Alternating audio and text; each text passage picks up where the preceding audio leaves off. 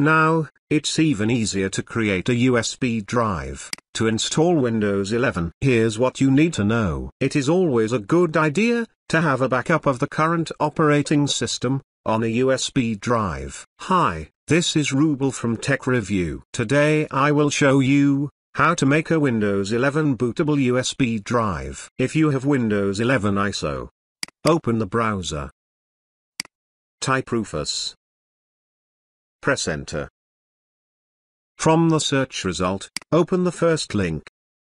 Scroll down.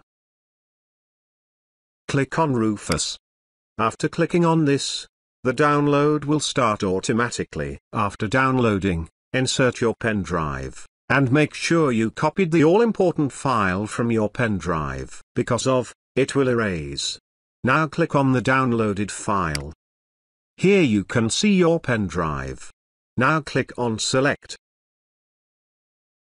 From this pop-up window, browse Windows 11 ISO, and select it. Click on Open. If you want to make it only for UEFI, use the default settings. If you want to make it for Legacy and UEFI, click on it, and select MBR. Click on Start. Click on OK. Please wait until it finishes. After finishing this process, click on Close.